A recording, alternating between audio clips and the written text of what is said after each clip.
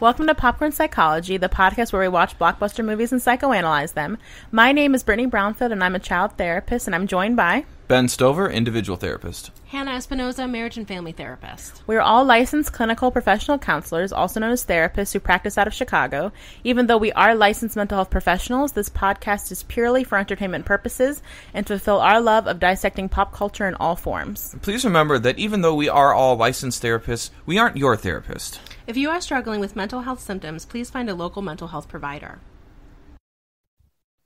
Hi, happy Pride. Before we begin, we just wanted to remind everybody that we have a lot going on. We have a Patreon if you want to become a patron of Popcorn Psychology. If you are a patron for $50, you can pick an episode that we talk about, so don't forget about that.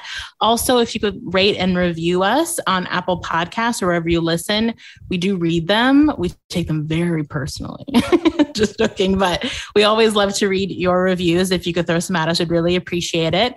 You can also find us at Instagram, Facebook, and at Popcorn Psychology, Twitter at popcorn_psych. And we also have a TikTok at Popcorn Psychology if you want to give us some love over there. We're still figuring it out, but I think we're getting there. And by us, I mean me, because I'm the one who's trying to do that. So, like I said, this is our second Pride episode. Today we will be talking about To Wong Foo. Thanks for everything, Julie Newmar. And who is Julie Newmar, Ben? Catwoman. Exactly. I have to get that right out of the way. So she played the Catwoman in the TV show, right? Correct. In the TV show, and was responsible for the sexual awakening of an entire generation of men and probably some women. Great. So in To Wong Foo, it is about three drag queens played by Patrick Swayze, Wesley Snipes, and John Leguizamo. Their names are Brittany, Vita. we don't talk about Bruno. Oh my God. Classic dad move. They are playing Vita, Noxima, and Chi-Chi, and they are three drag queens who are traveling across country via car to get to the Miss America drag queen contest in Hollywood, California, from New York. So during this, trip and adventure, their car breaks down in a small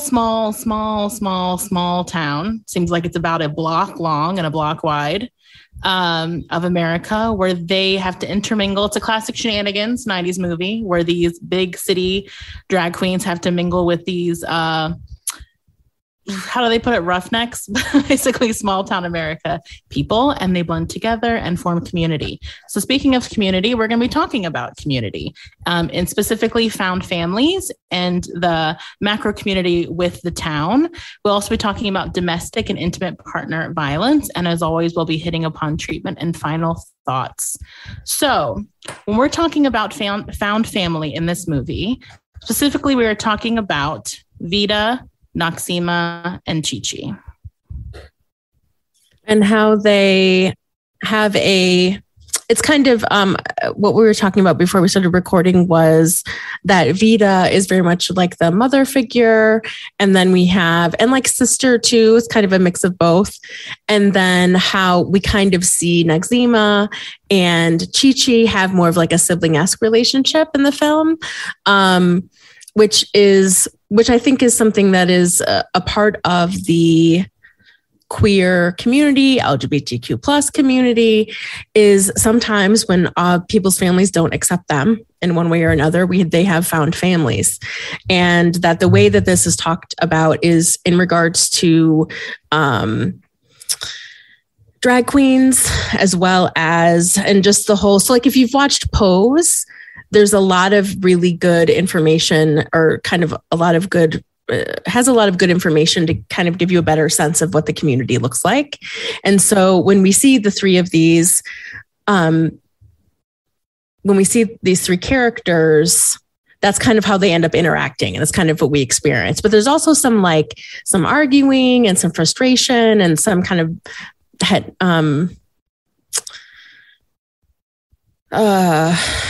kind of like arguments that come up that I think are pretty natural to families, just kind of in general. But that a part of what is also kind of beautiful about this is that they also work together like a family and are kind of trying to teach and hold each other accountable in different ways throughout the film. Yeah, like Vida is definitely the mother figure. She is the one in the movie that takes the most kind of authoritative role. And also, like, her and Noxzema seem to have, like you're saying, she does make a mention in the beginning of the movie how she took Noxzema under her wing and definitely taught her how to put on makeup and things like that. Because at the beginning of the movie, it's just the two of them. And then Vida kind of drives the ship of like, we should take Chi-Chi under our wing as well. Chi-Chi's clearly struggling in one way or another. And so we should take her under our wing as well to go on this trip. And Noxzema, which I think is classic only child energy, is like, no, I don't understand why we're doing that. And Vida has to put her foot down and is like, we did this for you. This is what we do. We pass along. And like you were saying, Hannah, I'm not a part of obviously the drag community or the queer community other than an ally. And I would say another good reference source, if you're also not familiar with the community, is Paris is Burning, is a good documentary about the ballroom scene and more of like the trans and queer scene. And it talks a lot about how there is this understanding that you have your mother that you were born to, and then you have the sort of the mother that takes you under her wing in the community. And that's kind of an understood family structure. And I don't know if this movie is meant to demonstrate that, or if that's just kind of the structure in which the narrative that the movie allows its story to go through. But it made me think of that. And Chi-Chi definitely acts like the baby of the family. Definitely. Yeah. And the newcomer. Yes. She's, I mean, God love her. I mean, I hold a lot of affection, and she is difficult. Like, she is a lot moodier than the other two. She is, like, in the movie kind of opens with her being really upset, and she does need a lot of direction. And like you're saying, Hannah, though Vida holds this more, they both kind of parent Chi-Chi in a lot of ways, more specifically, like watching it as a child therapist, when they were basically making her earn princess points as a way to keep her in line. It was very much like a reward system you'd give, no offense to Chi-Chi, a child, of like, if you behave, you can, get these imaginary points that they literally, other than like getting promoted to drag queen, have no like tangible meaning. She's really swayed by them as well, which also made me laugh how much she is motivated by losing and earning princess points. She definitely snapped in line like a kid with a go chart, like a behavior chart. Like, oh, I can get a treat out of the treasure chest, then I can go potty when I'm supposed to. I can brush my teeth without incident. Yes, and look at my little car. It moves on the thing, and then I get something out of the box. Yeah, it was exactly like that. It was. Yeah. And it does make me curious. We don't really see any of their, we don't really know any of their backstory prior to the opening of the movie, like their family histories, other than Vida. And what we see with Vida is that they pass her home that she grew up in, and her mother comes outside and I think recognizes her and then quickly goes inside. And so I think also what is, vital about a found family in these communities, like you were saying, Hannah, is typically there is rejection within their family of origin, as we say in therapy. And Vida even says, like, I had to, what's the quote? Vida gave all this up to be Vida, because Chi-Chi was like saying, like, you were clearly rich. You grew up rich. How could you give all this up? Like, why wouldn't you like take it? And she was like, I had to give it all up to be myself.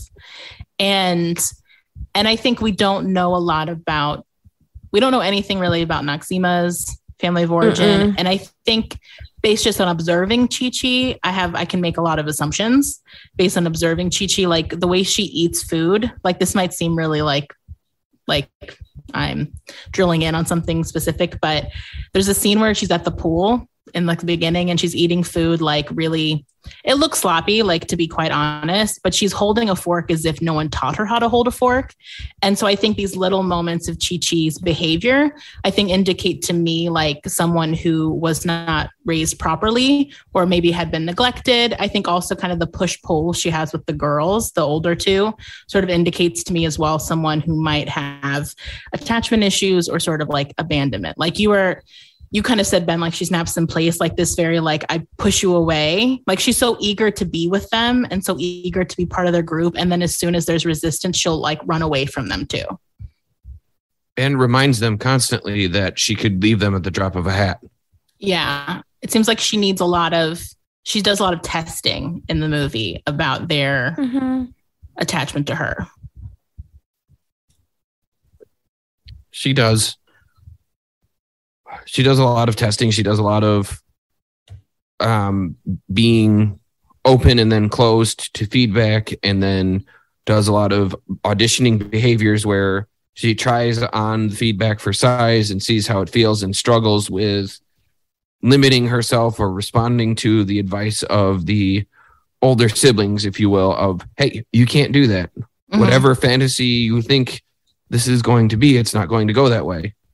And that really showed up later in the film when the Bobby, it wasn't Bobby Ray, because that's the girl. Bobby Lee. No, is the Bobby girl. Ray. Bobby Ray is the boy. Right. Okay. Bobby Lee is the girl. Yeah, you were right. Yeah, when Bobby Ray is really into her, but they don't know that she's a drag queen. That's as they remind her over and over that underneath that there's still a he, and Bobby Ray does not know that. That you guys, what are you going to do? And they do the thing where they point fingertips at each other and like, what do you think he's going to think when that happens? Like that's when violence happens. And watching her struggle with kind of the fantasy about what it feels like to have someone recognize and be into them, and then what that would be like in reality, which the older two obviously know and have lived through, as they caution against it the entire time. Like that's how people get killed. Yeah. Chi-Chi takes a lot of risks during the movie. Maybe you guys can let me know what you think, but Chi-Chi takes a lot of risks during the movie that to me don't quite make sense for someone who I assume has been having to take care of themselves for a while. And I don't know if it's like just self-destructive or just something I'm not quite understanding because I'm not part of the community, intimately. And Chi-Chi does make mention of things like in the beginning of the movie, like I want like real love, like someone to really think I'm special, not these men that like sweat over me and that kind of thing. Like they do make mention of pretty not good relationships, if that's even what they were. And so, she knows how to hit. It sounded like she'd been in the sex work community, or at least been in the lifestyle of kind of taking whatever she could get when people threw attention at her, because she has really significant problems with self-esteem and identity and wanted love, and was really confused about what that even meant. And that's really clear in the subtext of her character, that she doesn't seem to understand what love means and has this very fairy tale understanding of it. Yeah. And I think, this movie happens crazy fast, and like everyone has these big character arcs in like literal days, sometimes hours. So that part of it's definitely movie magic.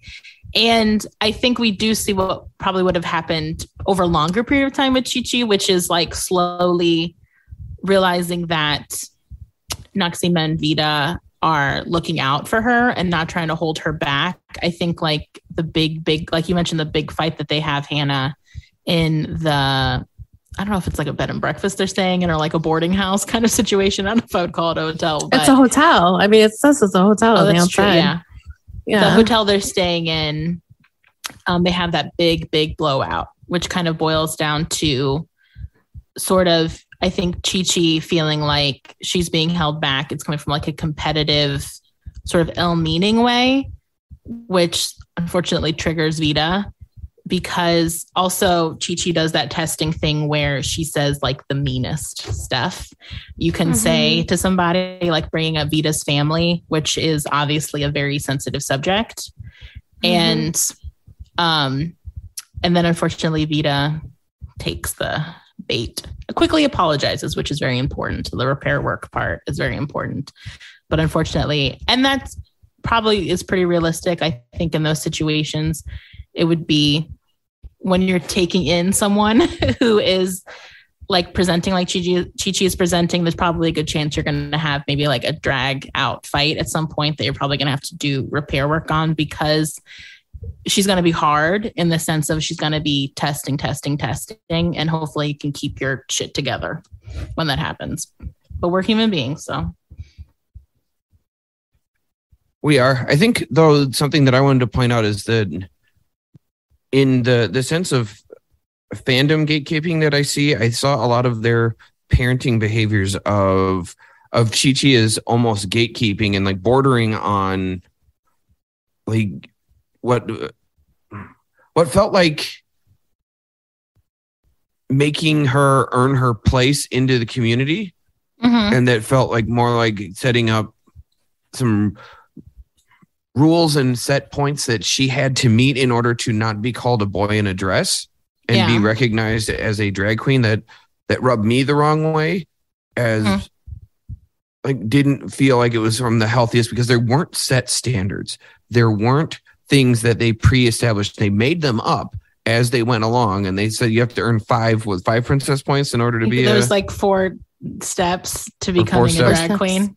4 steps to becoming a drag queen, which were not defined, which did not exist, and they just kind of decided arbitrarily. Like a carrot dangling in front of her face. Which they correctly recognized she needed some structure to her life, but to me it felt like the way it got interpreted was like, you can't be anything but a boy in a dress until you understand.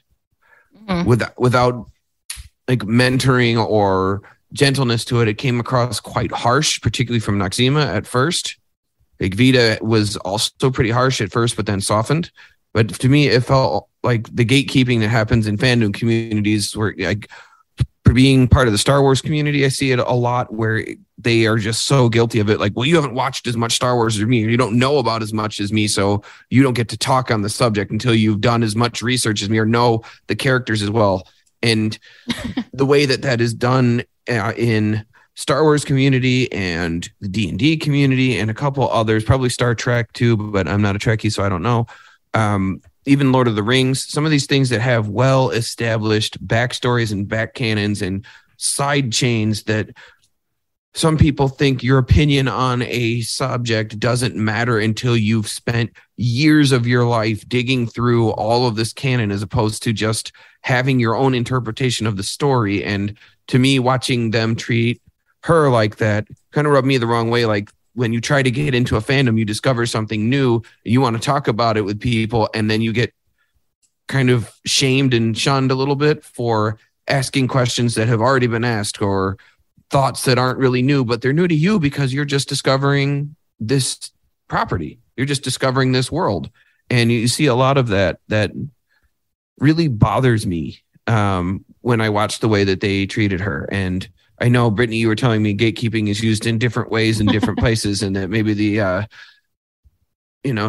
Generation Z version of it is different. But when I think of gatekeeping, I see a lot of them gatekeeping the title of drag queen away from Chi-Chi. Kind of like how you're saying it's sort of like holding her at like arm's length from it and not letting her in until she's proved herself. Like it seems like that's the way that you're defining, or the way that gatekeeping is defined. That's the way gatekeeping is defined in the worlds that I'm a part of. Okay. I'm aware that, the English language is so fun that we can have 19,000 different meanings for one word, whether it's spelled the same and how the inflection is used. But the way that I was watching it was like, I feel like they're gatekeeping. They're like saying, no, you can't come in until you do all this work, which is basically what some of the fandom communities do. Like, not just the ones I mentioned, but even some of the other, like the superhero communities, Marvel, DC, etc. Like some of the online chat boards or friend to friend chats, like, you can't even talk until you've seen this.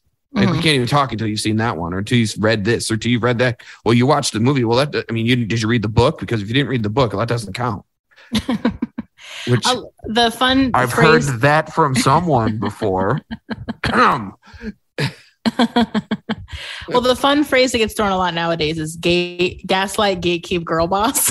That's kind of like the motto that they make fun of people for now, of like people who are toxic. They use it in a more like ironic way, not in like you should do those 3 things to people. but it's the idea, like also girl boss in the way that it is used in a toxic sense. In a similar way that you're talking about, which I think happens in a lot of communities, which is I earned my way up here. Like, and so you have to earn your way too. And I think it is a lot of ways like passing down. Well, it's how we all can be quite, how do I want to put it? Like, I mean, is there a male version of toxic girl boss? Well, that's just or is it only mostly girls say that to other girls. Because that the phrase, it's because people use the term girl boss, I think, to justify certain behaviors in a way that's probably not super dissimilar from toxic masculinity. Like, I'm just being a girl boss, but really you're being a heinous bitch, perhaps. And I lost my train of thought. Perhaps used lightly. Perhaps.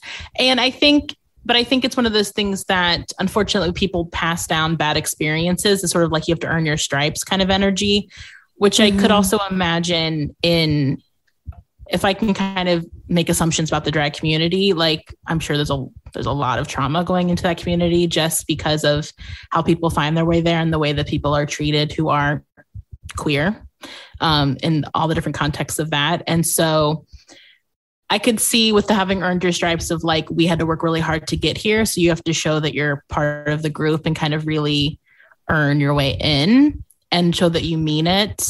And then kind of like, I don't know, I feel like a lot of communities do this of like, I'm sure the military do this in some capacity. The like, yeah, it's called boot camp. Yep. Like hazing and frats, like in sororities, just like you have to show us your stuff. And until you can show us your stuff, like you aren't allowed into like the upper echelon or like the secret rooms or like deserve the titles. Like you have to work towards it, which I think in this specific situation, the movie, you know, I get what you're saying, Ben, and I could also see being protective of it.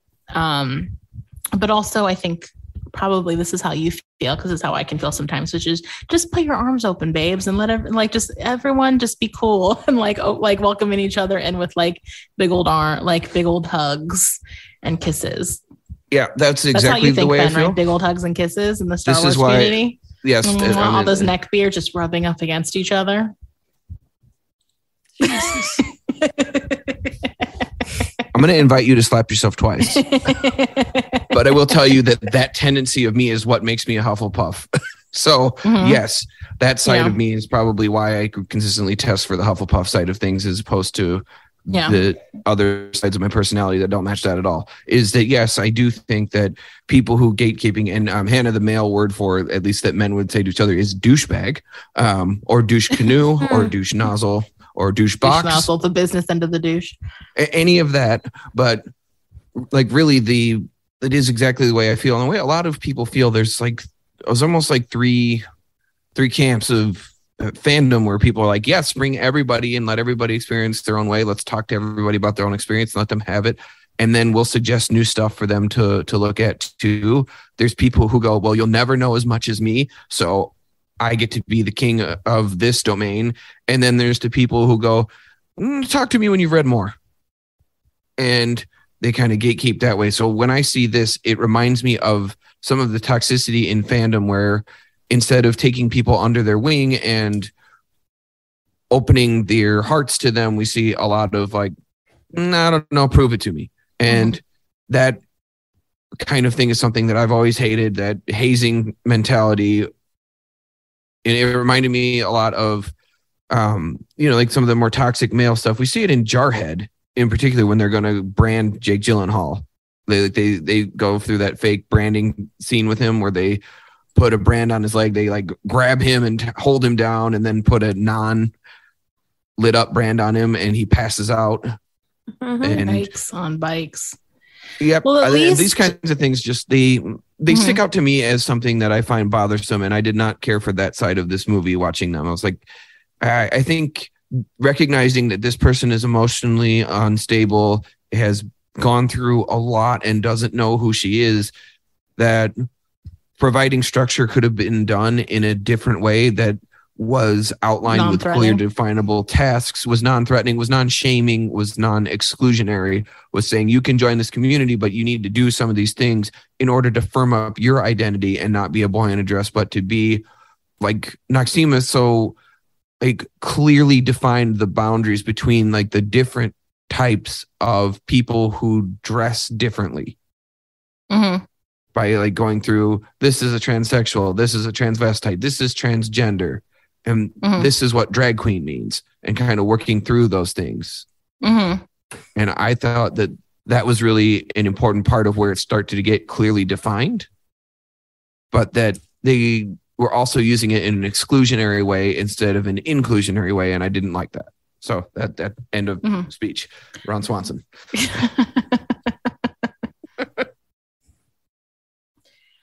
I also probably think it was probably exposition for us straights that were watching the movie in the 90s who were like, well, hold up. What's the difference between a drag queen and somebody who just wears girls' clothes for kicks? And they had to like do a little exposition dump in the beginning for all the regular straights who were watching. But yeah, I think... Oh, go ahead, Hannah. No, you finish. Let's see. I think Noxema, she is the harder of the two, but I think like I was saying also... I think she's very protective of her relationship with Vida. And basically, I think of their standing within the community and really wanting to also test Chi-Chi, I think, as a threat to them in some ways, or at least a pain in their ass.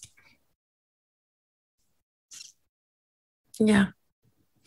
I was just thinking about just in general, in terms of community and a lot of other ways, a part of what they do when they go to the town is, I mean, yeah, it's movie magic and blah, blah, blah, but that either way, the idea of being accepted and of having people in your community that are diverse, but that also understand how important it is to have other people in your corner, and how important that always is. And how sometimes when it's a town that, you know, maybe for some people looks like a place you can't imagine.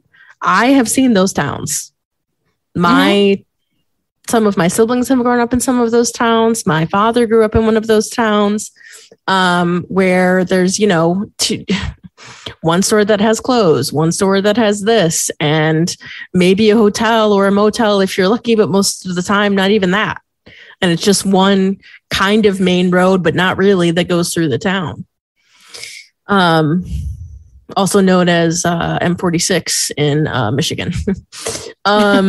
So it was really interesting to kind of see that, just kind of in general, but also that there's a lot of towns that are like that. And I think that one of the things that I would like to, in terms of community, is the way that all of the female presenting people in the town kind of really came together to learn more about each other and to explore different parts of themselves and kind of to be vulnerable with each other, which, you know, I don't know if that, I mean, I don't think that would have been possible in 1995.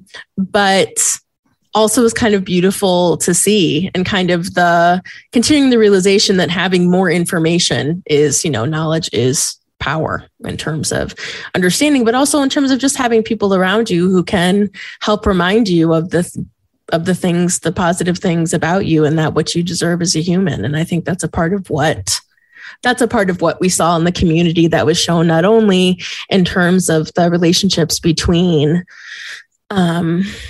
Vida and Chi-Chi and Noxema, but also in the town itself, of people kind of learning how to respect each other a little bit more, and also just be kind to each other. I think what the movie is kind of trying to do, and I think in an ideal world, this is what would happen, but movie, magic, is that it seems like the town was kind of waiting for something to come in and sort of like wake them up. Like you were saying, like the town had potential to be like this, but had kind of gotten stale for whatever reason. We don't get a lot of backstory for almost anything in this movie, the town included, other than they used to have a movie theater. So I assume they used to be more, my assumption is it's something like a mining town, or, some town that had something going for it. that went away, and therefore the town kind of died like a ghost town. And now the people living there are the people that couldn't leave. And as you're seeing, like right away, like the Blythe Danner character starts like gossiping with them. It's like they've been waiting, like you were saying, for more community to kind of open them up and give them the opportunity to be more vulnerable, to be more colorful, to be more even just communal and kind to each other. And how sometimes that can happen when we live in bubbles, is it's just like sort of a feedback loop. And that is, like you're saying, the importance of widening that bubble. We vilify the internet a lot, and trust me, it deserves it in a lot of ways. And I think what's been nice the internet is dark and full of terrors, Brittany. But I think what also is nice about the internet, if we're going to think of it in a willfully optimistic way, which I can do with a lot of things, is that it opened up people's worlds in a way that they weren't able to, of like kind of what you're seeing with this town, of like, as soon as they get this like more color in, like literally they sort of like envelop it and they grow from it. And it would be interesting what this town would be like in a time when they would have access to more resources and more understanding of different kinds of people. Could they go the way you're talking about, Ben, which is the dark forum energy of the internet? Of course they could. I'm sure some of them would, especially that gang of boys. And I think it was nice to see a situation where everyone was so open to learning new things. Like even like the boy running the shop, he gets that book and he's like, I'm so excited to read it. Like that, I can't remember what book it was, but how they all are. I think it shows a lot about the life of Diane Vreeland. The life of Diane Vreeland, if I remember correctly.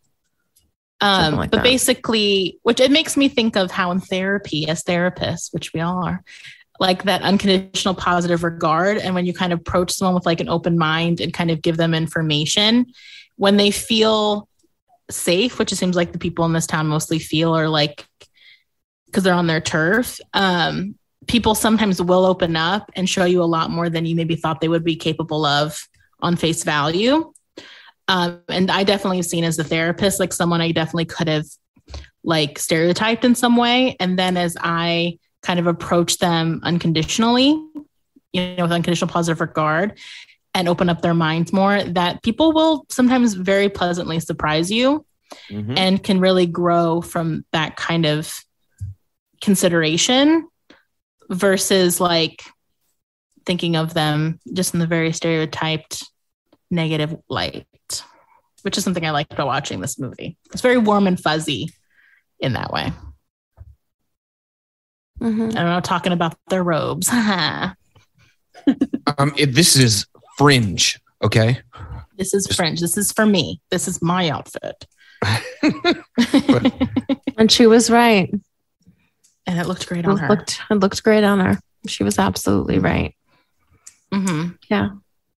I think this town did do a good job of kind of letting them into their community in a way that was very 90s warm and fuzzy, that I don't think would happen in any way, shape, or form in reality. Like gaining access to a closed community like that, I doubt it. But the way that it happened in this film was definitely good to see, and good to see people being willing to challenge the old, tired, resigned attitudes towards their lives that they had, and be willing to break out of old patterns. I did think that was a nice fantasy to see played out well, and probably what makes this movie so beloved for this community, as we talked about off mic, is that there are a great many movies that are just about the trauma of any lifestyle like this. Like I remember like watching Boys Don't Cry when I was definitely too young to have watched that, and seeing that and like the trauma that goes along with that, and how horrible Hilary Swank's character was treated. It was so long ago I don't remember the name, but to see just the abuse, they just kind of alluded to it, but kept showing the fairy tale rescue from it in this movie. The person's name was Brandon, I believe, but I can't remember the last name of the person that Hilary Swank was portraying in real life. Boys Don't Cry. Yeah. I saw it when I was 14, so I don't remember now. It's been a long time since I saw it as well.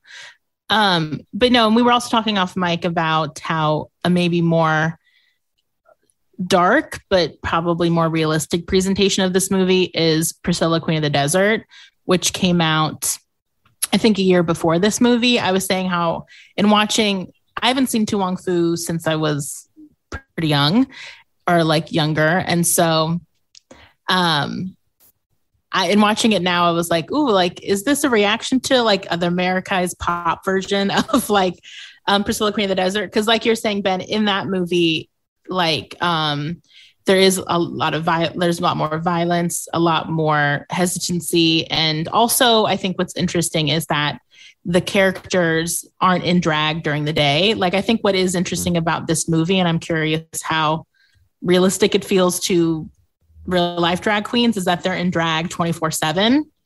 Whereas from what I understand of like in Priscilla, Queen of the Desert, also like real life drag queens that I follow, like Trixie Mattel and Katya and those kind of people, like they are not in drag all the time. Like they spend a good amount of their day-to-day life male presenting.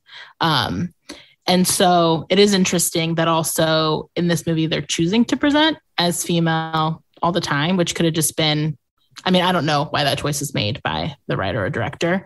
But I think in Priscilla, I don't know if they also make a choice to present as male more in that movie because they're trying to be safer, or because it's just more realistic to real life drag queen being.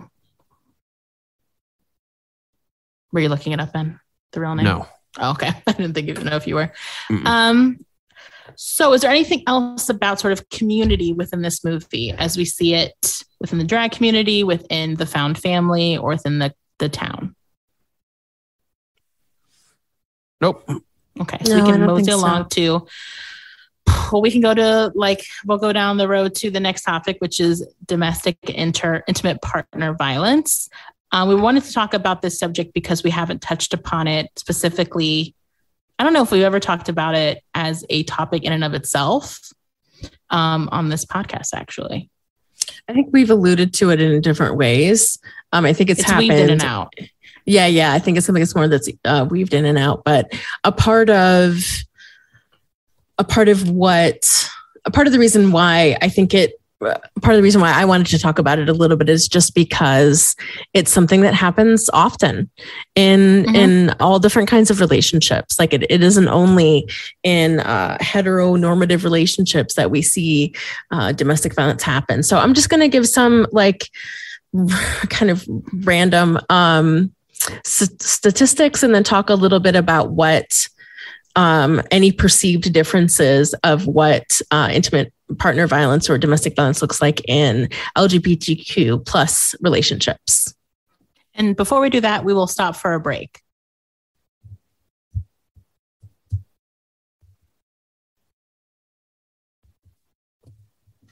And also, just in case anyone listens to our episodes without watching the movie, the reason we wanted to touch upon this is there's a character named Carol Ann, played by Stockard Channing, who is in who's experienced domestic violence at the hands of her husband, Virgil, who's a real piece of shit. All right. Correct assessment. Hannah. Okay. So when we talk about domestic and intimate partner violence, I'm just going to give you a definition of what that looks like. So it's a pattern of behaviors used by one partner to maintain power or control over another partner in an intimate relationship. It often is based on a belief system that the perpetrator has the right to do harm and to control the victim.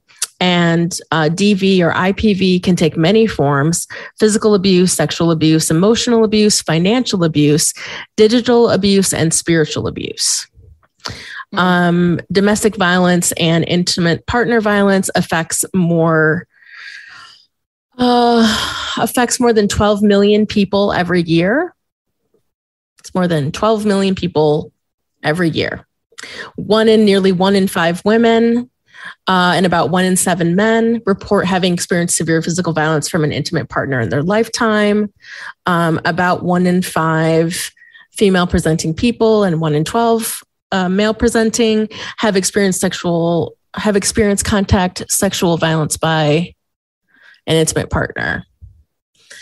The other things that I wanted to talk about, something that's kind of more updated, which is a myth about domestic violence is that abusive relationships have a predictable, repetitive pattern.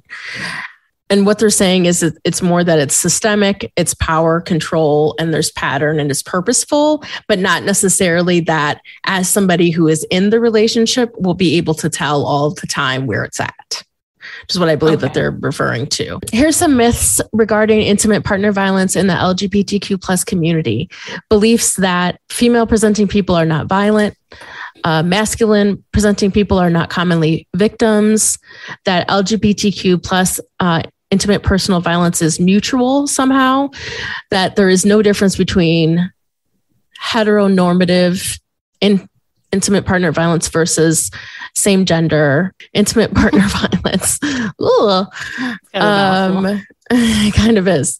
So also that this IPV, DV happens across everything. It's actually one of the only things that humans experience that cuts across. It's something that is a part of almost every community that there is, whether that's a community we're looking at in terms of when we're going by skin color alone, when we're going by, I don't know, any other way that we define humans.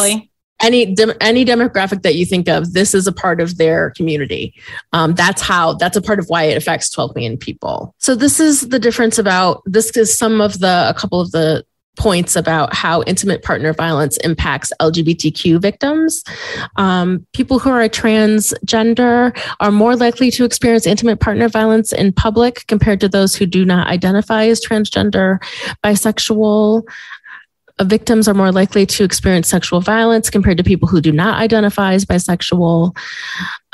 People of color, more specifically Black African American victims, are more likely to experience physical intimate partner violence compared to those who do not identify as Black or African American. LGBTQ white victims are more likely to experience sexual violence compared to those who do not identify as white.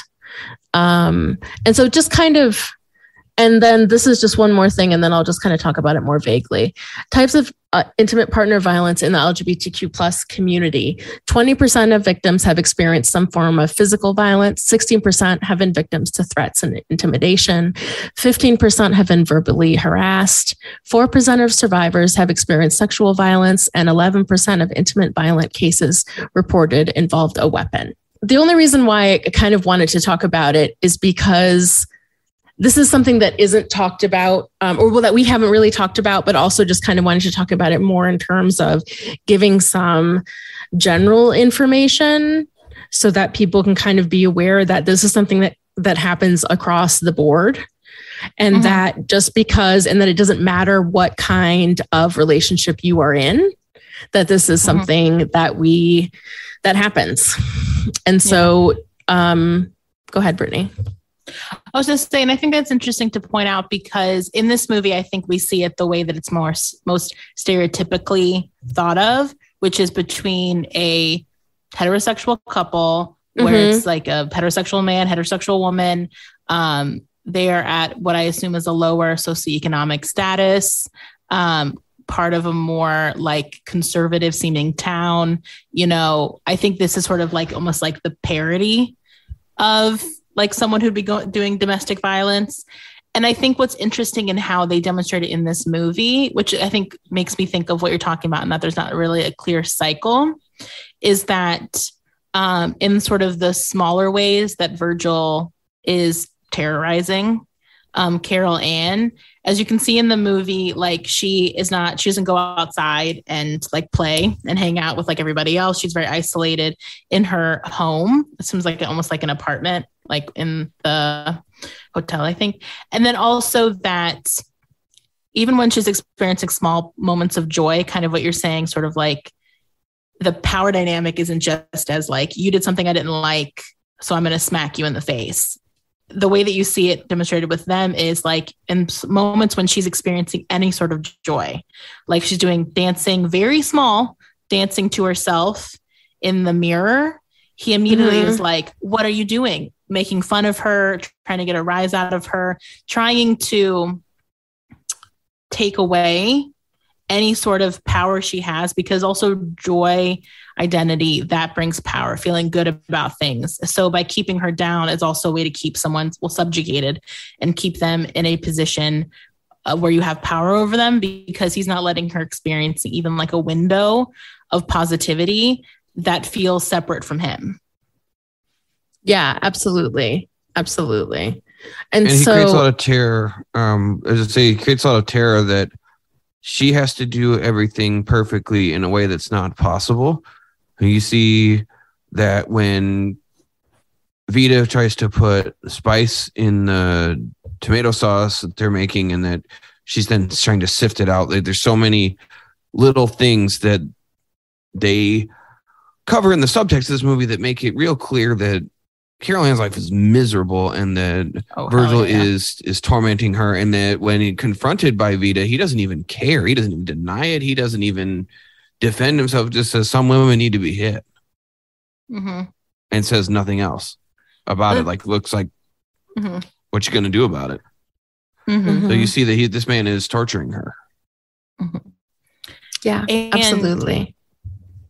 And yeah, like the spices thing, like that's a perfect scenario which he could always be accusing her of fucking that up, and there's no way for her to prove that she didn't put spices in. Like creating scenarios in which you, like you said, Ben, like she is set up to fail, which is the way he wants it. And I think something that I want to touch on that Hannah, you covered well, is because I see it a lot, because I see a bunch of men in my practice. I see a fair number of women too, but I see, based on the population I probably get more men that are coming into therapy, and because I am a male therapist, than a lot of other people get. And the occurrence of domestic and intimate partner violence against men is so very much higher than ever gets reported.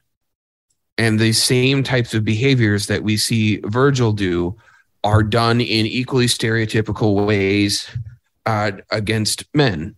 And they due to shame and guilt and the lack of standing and the homophobia concept I described in our episode on Brokeback Mountain, where that homophobia isn't the fear of gay men, or it's the fear of other men and being rejected by them. That if you get beat up by a girl as a kid on the playground, your life is over forever. At least, especially in the 70s, 80s, 90s period, where, our characters would have grown up 60s through the 80s, and seeing that so closely all the time. In the work that I do, I think it's really important that we mention that and empower that men that are being abused do come forward and do something about it, because they can be just as tortured as we see Carol Ann get tortured in this film by Virgil in other ways. And it is damaging. It does cause serious bouts with mental illness and even suicide. And I think it's really important that we come onto that, especially because it's been so thrust into our attention with the Depp versus Heard trial. And I'm not going to get into the this or that of that, because it's obvious that there is two-way abuse going on in that situation and tons of substance abuse. But looking at how present that this conversation has been, it's important that we recognize that it is real, that men and male presenting people get abused both physically and mentally too, and that they do deserve attention, and not that the Depp Heard thing is a benchmark for that, and Justice for Johnny can get fucked, because that is a mess. But looking at the reality that there are other people who we do need to latch onto that aren't sitting in privileged spaces and can ridicule the process as they go through it, but people who are really being abused and tortured that do need to feel empowered to come forward is important. Yeah, agreed. And I think two of the things that I wanted to talk about or just bring up are some characteristics of perpetrators in intimate partner violence. Just as, sometimes we just want a part of what we do is give mental health education, and this is a part of that. So here's some characteristics of perpetrators, so the people who are abusing other people. Some characteristics that they may have are low self-esteem, extreme jealousy, controlling attitude or possessiveness, believes in myths about abusive relationships. Often they can have a violent temper, extreme mood swings, inability to accept responsibility for their actions, a Dr. Jekyll and Mr. Hyde personality, a sense of entitlement, and feelings of inadequacy. And so when we talk about, we talk about characteristics of what the abuser can have. I also want to talk about some of the things that are protective factors for people who are being abused. So when we talk about protective factors, those are things that help kind of protect or have kind of help protect the people who are in these situations. And oddly enough, as we were talking about in the beginning of the episode, it's all about community in a lot of different ways. So protective factors for people who experience intimate partner violence. They have high friendship quality, they have social support, and the community factors are that the neighborhood are collective, they have collective efficacy, and the coordination of resources and services among community agencies, which we all know is one of the trickiest parts to getting anything done and helping the communities that we want to help is the coordination of resources and services and not denying access to anyone for any reason.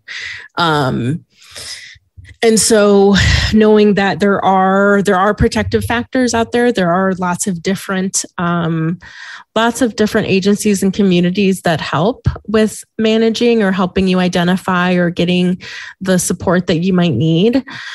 In terms of if you're in this kind of relationship or if you've experienced this kind of relationship, there's all different kinds of ways, and we'll probably link them when we release the episode to some of the places and that you can contact if you need support in this area. Mm-hmm. Yeah, I think kind of bridging on that, how we see it in this movie is that, like we've already talked about before, this is a community that's been kind of cut off seemingly from the world. It's a very small, isolated, insulated community.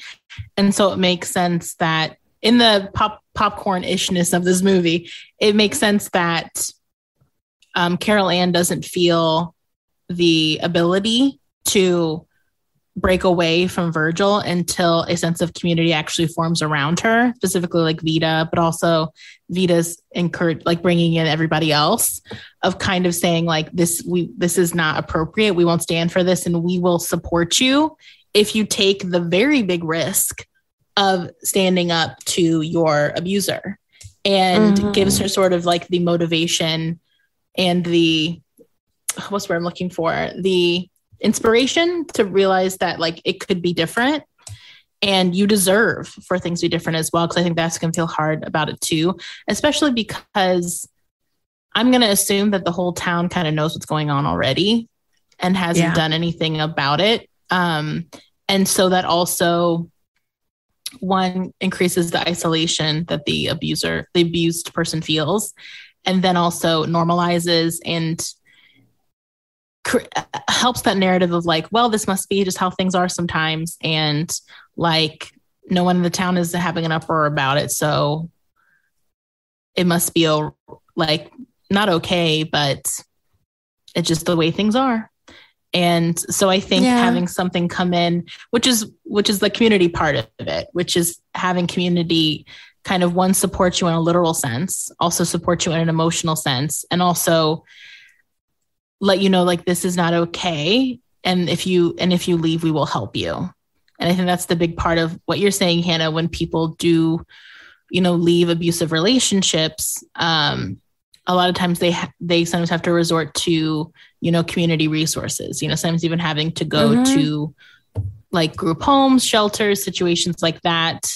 I think it's like called Sarah's House in Chicago. I hope I'm remembering that right. It has been a while since I've had to look into it, but there's one like that in Chicago that, I think mothers and children can go to, wives and children can go to stay at if they are fleeing abuse. But yeah, like you do need that community sometimes to get up and get out. Yeah, Sarah's Circle. Okay. Oh, I'm so surprised I remember that. that is quite nearby to me and you. In our neighborhoods in Chicago. Right. So anything. Which is sarahs-circle.org for those of you who might need that. Yeah, who might be local to us. All right. So anything else we want to speak on before we go into treatment? All right, we'll take a break here.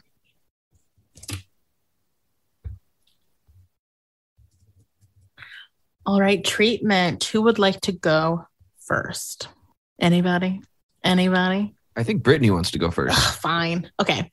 So thinking about it, I was thinking who I would think I would like to work with is Chi-Chi, because Chi-Chi reminds me of a lot of kids I've worked with over the years who have, not been taken care of, or have gone from like house to household, or like been kind of floating around waiting for someone to take care of them. But once they get someone to take care of them, they have a hard time settling into that care. And so I think Chi-Chi would do well with something called dialectical behavioral therapy, or DBT, which is kind of, I always talk about it like the sophisticated cousin of CBT, where it's a lot more structured, it's a lot more involved, it's like CBT, cognitive behavioral therapy, is very skills-based. DBT is as well, but there's also a lot of focus on not just regulating yourself, but also how do you communicate with others? A lot of it, like there's two kind of big tenets of it. One is emotion regulation, or distress tolerance is how it's called. The other sort of big tenet is interpersonal effectiveness.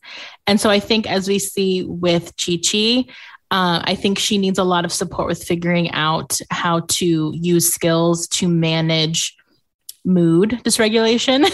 Mood dysregulation is the fancy therapist way of like saying kind of having like a mood swing, or kind of, having a big moment. You're having a hard time regulating, or you're being really dysregulated in that moment. That's how we tippy type it into our notes. But basically it is teaching skills to empower people to, no matter what's going on, that you can still use, when I say grounding techniques like deep breaths, things, we've talked about those a lot here, but ways to kind of regulate both your body and also your mind when you're feeling really overwhelmed, dysregulated, however you want to think of it. And then once you kind of get more regulated, then you learn that after you regulate, you can then start using some very specific techniques to help communicate your needs to others. I think that with Chi-Chi, like anybody, she's someone that has a lot of needs. And I think, as we see in the movie, she tries to get those needs met in ways that aren't helpful, or in ways that allow people to misconstrue her. When I work with teenagers, and I would go over this with them, a lot of the ways that I would put it is, I get that you're upset. I get that you're angry. I get that you have a lot within you and that you have needs. And those are all really valid. And that being angry, being whatever, and letting people know, I get it. And my concern for you, this is my little spiel, is that the way that you're going about trying to get those needs met allows people to very intensely misunderstand you and write you off as either an asshole, a punk ass kid. I think with Chi-Chi also like mouthy, or maybe like over sexualized, like there's a lot of ways that she comes off in the world, like the way she dresses, the way she acts, like in that pie like when they're eating the pie, she's like licking it as she's crawling on the table. I'm like, Chi-Chi girl. And so what things like Dear Man, which is a very specific skill that you could look up if you're interested in DBT, and which Brittany loves to quote because it is so valuable, and you should listen up when she does it.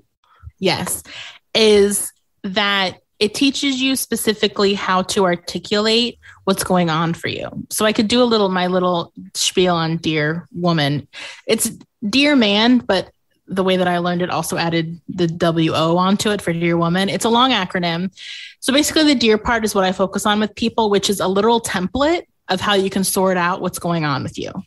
So D is describe the situation. What are the details of what's going on? E is express the emotion that you are feeling because of the situation. Not, I feel like you're being a massive jerk. Like the emotion, I feel scared. I feel nervous. I feel upset, whatever. And then A is ask for what you need. Specifically, what is going on? Be concrete and specific. And then the R is reward the listener, either by saying thank you for listening, or this is how my request would also benefit you. So an example could be, I'm trying to think of one from the movie on the fly, but maybe when she jumps out of the car, I can't remember why she does it, but I'll make up one of like, the example could be like, hey, you know, the other day when we argued about, I don't know, the car, I felt really frustrated that I couldn't finish my sentence. And the ask would be, in the future, I would really appreciate it if you let me have finish my thought before you also added your thought. That would really help me communicate more effectively and not argue myself. So that's a very like straightforward way to do a dear, but if you look it up, you can look it over. There's a lot of explainers for how to do it. But I think with Chi-Chi, it would be a lot of maybe walking her through these situations and helping her identify like, what need are you trying to get met by acting out, by throwing a fit, by walking away from the car, by trying to get that guy's attention? Like, and is that truly what you're looking for?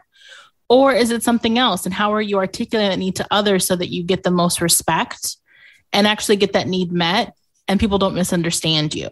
So to me, it's a lot about empowerment, though I can understand at first glance when I teach it to people, it can feel a lot like,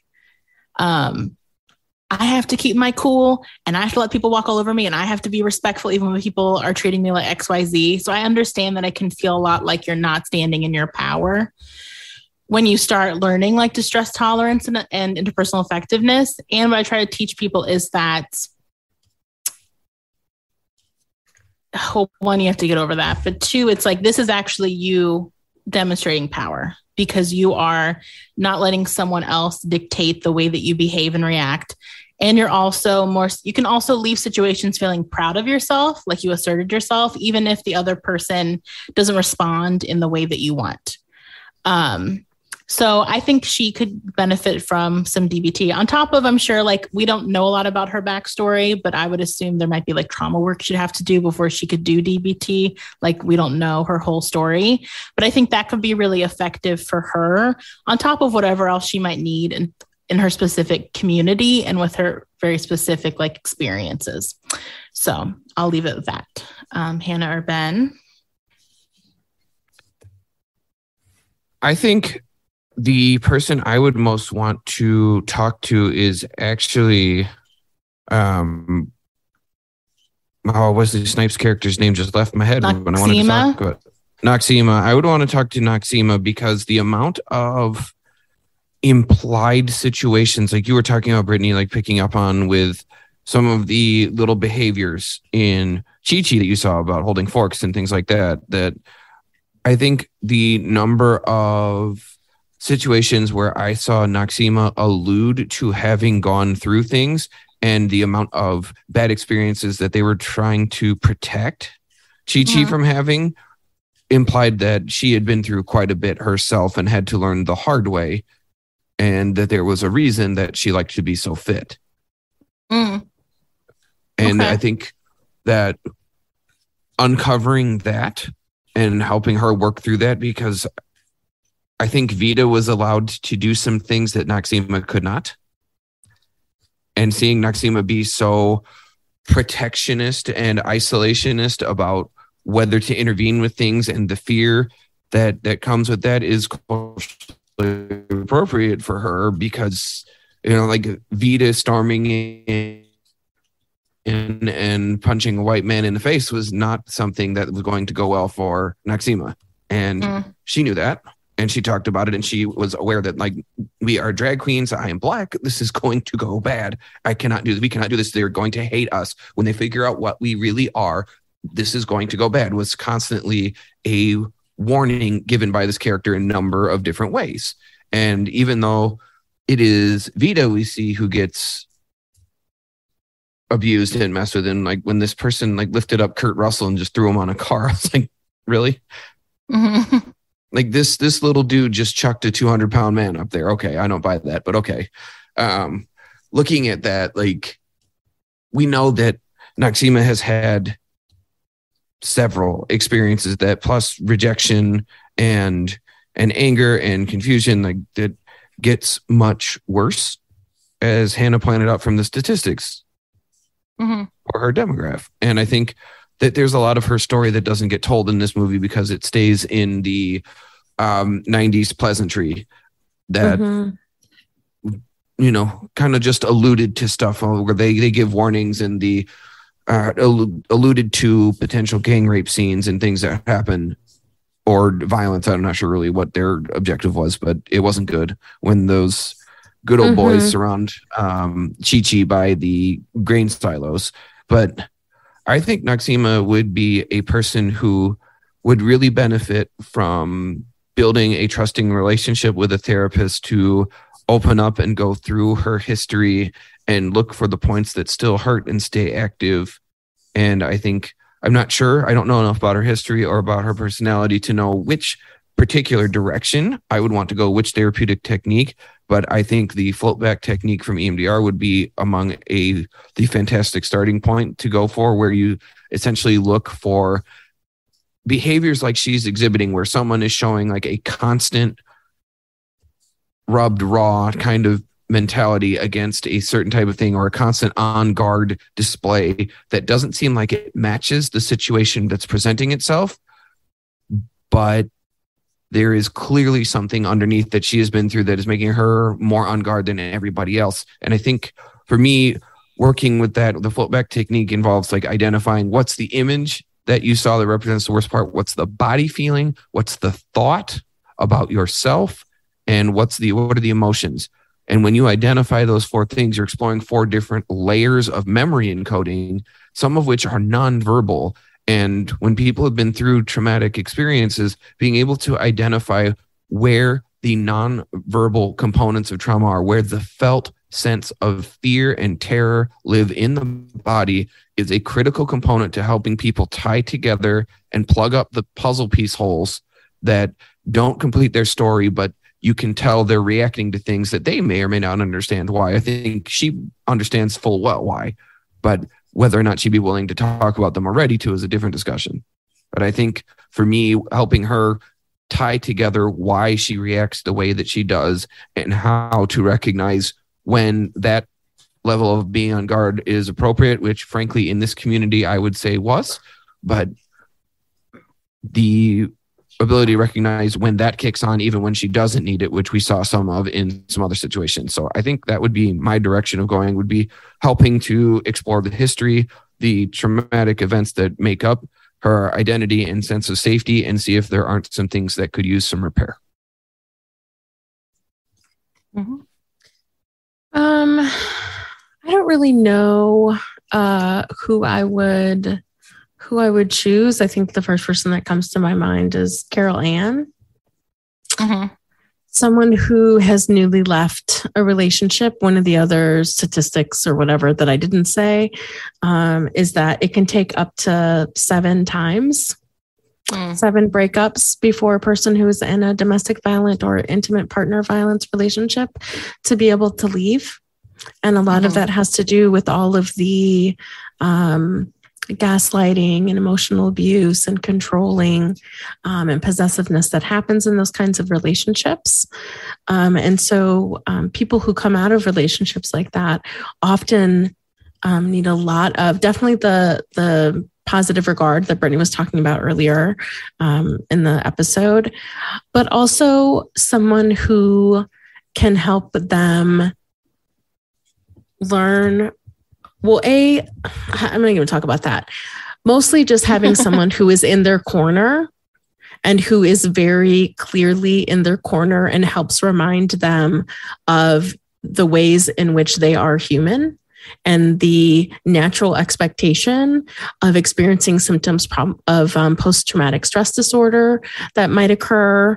Or because also, yes, it's great that Virgil just drives off, but in real life, I don't know what that would look like. We might be looking at, he might fight for custody of their children.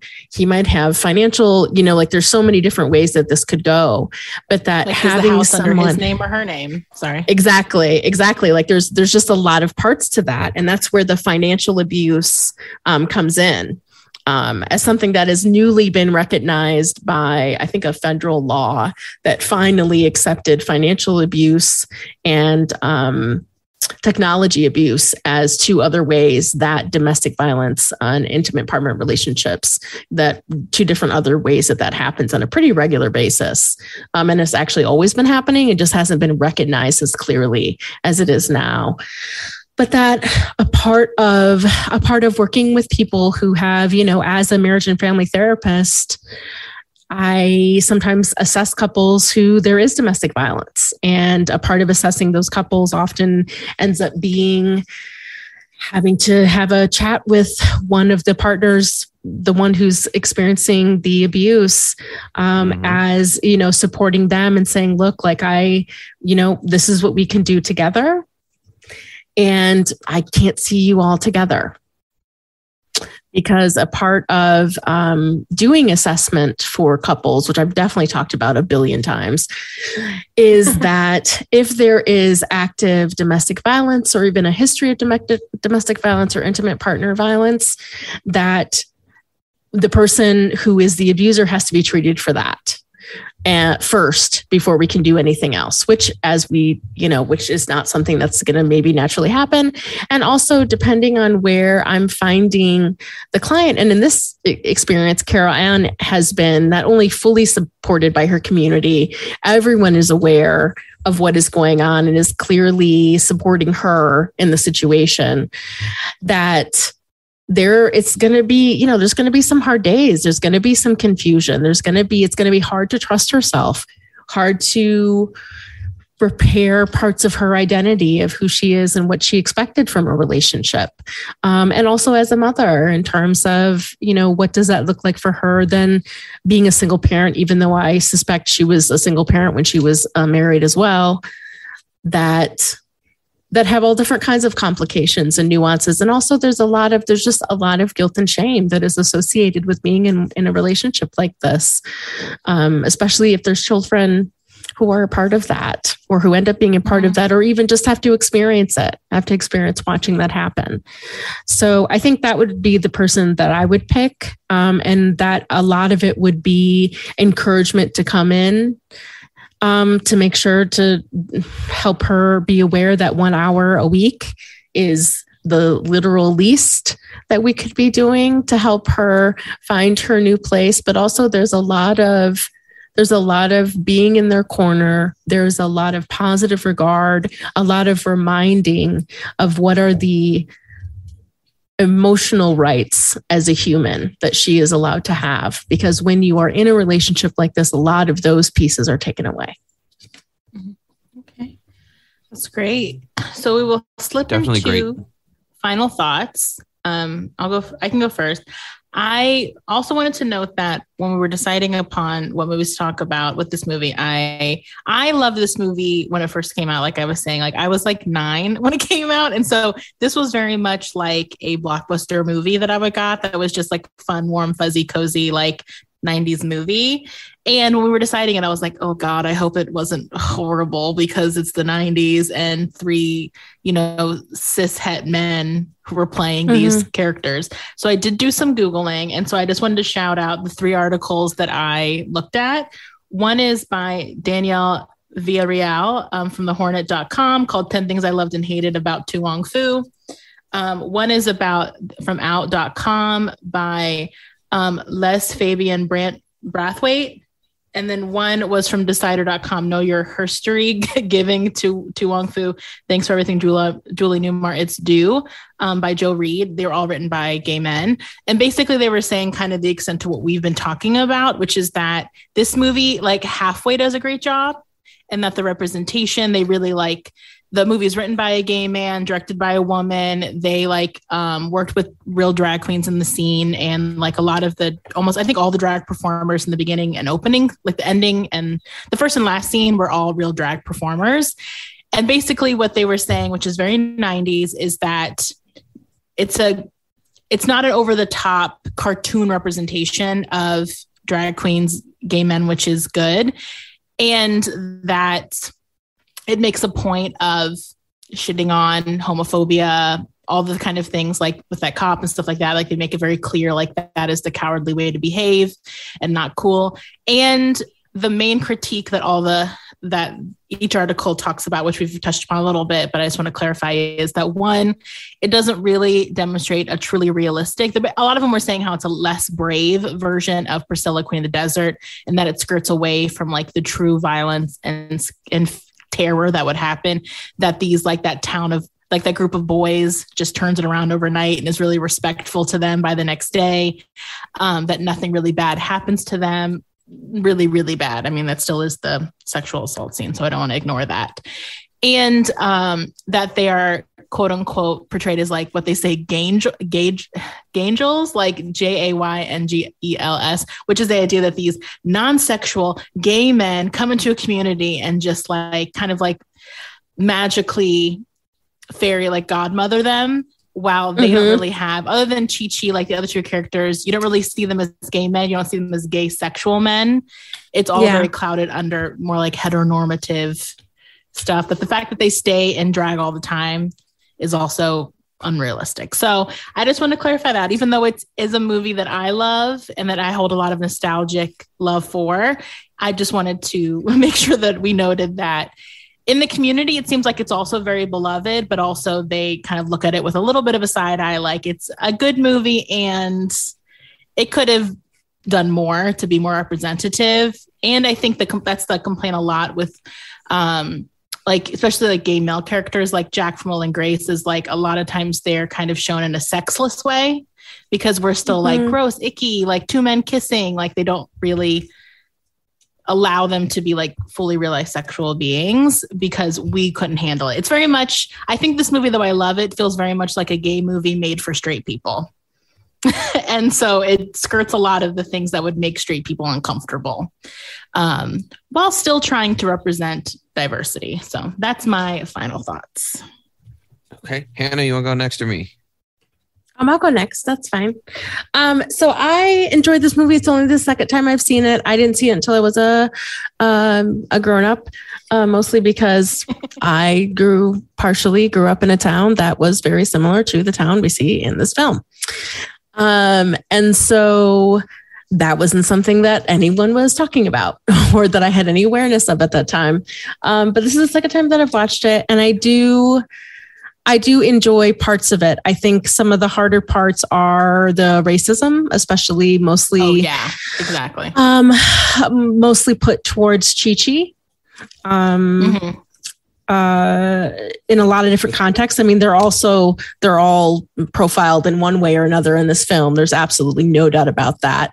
But I think one of the parts that happened repeatedly and that was uncomfortable was all of the different things that were said about Chi-Chi, in all different kinds of ways. So that makes it, cringy and uncomfortable. And also, being a person who's been called those names by those same kind of people, my own experience does not help. So, but that overall, there is a warm fuzziness to it, and I did enjoy that. I'm sure that I'll watch it. I might watch it again, maybe. I don't know. It's kind of on the fence for me. The racial stuff is tricky, since it's an experience that I've had. But other than that, like, it was. I enjoyed watching it as a therapist as well, which doesn't often happen. So I'm not sure if I would watch it again, but I did enjoy it, and I'm glad that we got a chance to talk about it.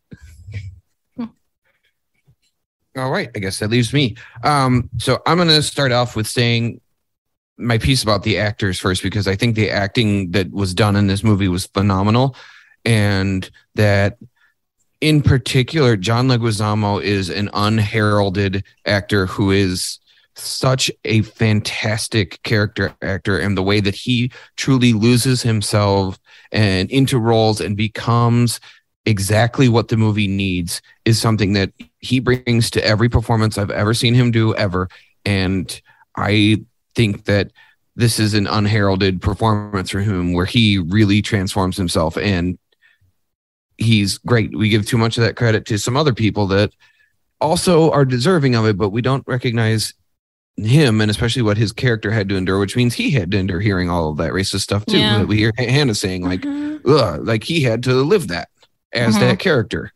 But I think that all three of these actors did a great job where they were in their careers. Like, we see Wesley Snipes and Patrick Swayze had a lot more clout and a lot more ability to take these risks than John Leguizamo did at this time, because he's usually a character actor playing some kind of character part. But to see them take a risk on like this, even though it stayed in the milquetoast range, was, I think, important, and it was a big statement for them to make in their careers, particularly as both of them had been making movies like Roadhouse and Demolition Man right around this time, and then Wesley Snipes soon after went on, probably started Blade, which was the among the first Marvel movies to like really start the superhero movement and do so in the dark way that it did. But I have the same criticisms of the movie that Brittany mentioned. Like, I really think that it stayed too fluffy. It stayed too light. It didn't ever expose our characters to a whole lot of true risk and danger. When we have the scene with the officer, which was horrifying, and I'm sure that experiences like that have happened for a lot of people from any number of men in positions of power. That is something that needs to be checked, and to see that experience play it out in kind of a light, fluffy way, I didn't care for, but I also appreciate why having it play out the way it did was probably the tone of the movie. It's the tone of the movie. It's the tone of the mid 90s. It's also, not every movie has to be about the worst version of the story possible all the time. Yeah. And so many of those movies are that way, that having something that when you're not in the mood to be reminded of the worst moment of your life, this movie allows you to kind of play it out in a fantasy way where like, oh, this person grabbed you and learned something about you did not invite them to know, and then gets shamed immediately and humiliated for it. And despite that was homophobic in itself, seeing that as a fantasy that a lot of people that have been victimized, I'm sure, have, of like, fuck this guy, he's going to get his from his people when he gets embarrassed for being an asshole. And he loses in like every way that you can lose. This fight. Yeah. Right. So, I mean, I appreciate that, but I found the movie itself, the pacing was kind of slow, and I struggled to keep my attention with it. Like, I appreciated the character journey that happened and the way that the actors delved into it, but I found the movie to be slow and kind of boring pace wise. I did thoroughly enjoy the Robin cameo, and every time that we do any movie that has Robin Williams in it, I will remind you all that I love that man, and he is the defining actor of my childhood, I think. And I think fond thoughts of him every time he comes on a screen, because that man could transform any role too. But he was also just always Robin. And it was always the right thing, the right dose of Robin for the movie. I will say, Ben, to what you said, I think when I was doing research, I think John Leguizamo and Patrick Swayze got nominated for Golden Globes for this movie. I think, unfortunately, Wesley Snipes was the only one who didn't, even though I loved him. He was my favorite, I think, of the three. He just made me laugh a lot. Yeah. I loved his relationship with Clara. Is that her name? Yeah. The old woman. If I were to be giving out Golden Globes, it would be John Leguizamo first, and then Wesley Snipes second, and Patrick Swayze third. I found Patrick Swayze to be the least convincing of the three. But also, like, the man's chin is like so chiseled out, and like, not that I found his Vita the least convincing, but I found Patrick Swayze's acting to be the least convincing of the three. Be clear on that. Like, not how they presented, but the acting. That Patrick Swayze did great, but the other two were so good. They were all really good. And I will say too, and we didn't mention this, so if anyone listening wanted us to mention this, we didn't. I'll just throw it out there. It is interesting that Vita dresses just like her mother. And they were wearing almost the same outfit in the scene where her mom comes out and sees her and then goes back in. They're almost wearing the exact same outfit. A yellow, sort of like church-esque cream woman suit. Cream. Yeah. And that she always dresses kind of like the sort of like hoity-toity, like waspy energy that I assume her community, like where she grew up in, like how they dressed. So very prim and proper lady. And I'm like, Freud would eat that up. Yeah, a statement hat was not a thing either of the other two were going to come up with. But yeah, I think for me, I just think this movie, it was a little slow. It didn't take enough risks. I saw that it had like a 40% rating on Rotten Tomatoes from the critics. 71. Right, 71 from from the fans. And I think I fall somewhere in between where I'd maybe give it like a 58. It was very good and it kept his message, but for me, it just couldn't hold my attention in the ways that I would have wanted it to. The story didn't drive enough. It wasn't funny enough. It wasn't heartwarming enough. It kind of danced along all of those lines and kept it as like almost TV movie energy to me. And it's funny with you saying that, is I was literally thinking it's one of those movies that if it's like Sunday at like 2 p.m. and I turn on TBS and it's like 20 minutes in or just started, I'll be like, okay, I can watch this for the next 2 hours while I'm laying on the couch. Yeah, I think that's a really spot on assessment of it, because that's exactly the way I feel about it. And I remember too seeing it at our local video store. The family owned one, not when Family Video moved in or before Blockbuster took a giant shit, was Video Events in that must have been Richmond Park. But looking at the cardboard cutout for this movie, it was up right when you walked in the video store. It was there every time I would see it. And this is the first time I think I've actually sat and watched the whole movie. I've seen bits and pieces, but this is the first time I think I watched the whole movie, and I had high hopes for it. And I thought like, oh yeah, this is like one of those forgotten 90s gems that I just missed because it hit me kind of at the wrong developmental time. And it just didn't deliver in a way that I loved. I think I feel very meh about it overall. I appreciate what it was trying to do and the constraints at the time of 95 when this came out. So yeah, that was a different world than exists now. And I also appreciate that. So I don't want my criticism to be too harsh, but it didn't deliver on the ways that I would have expected being in the, early 2020s now.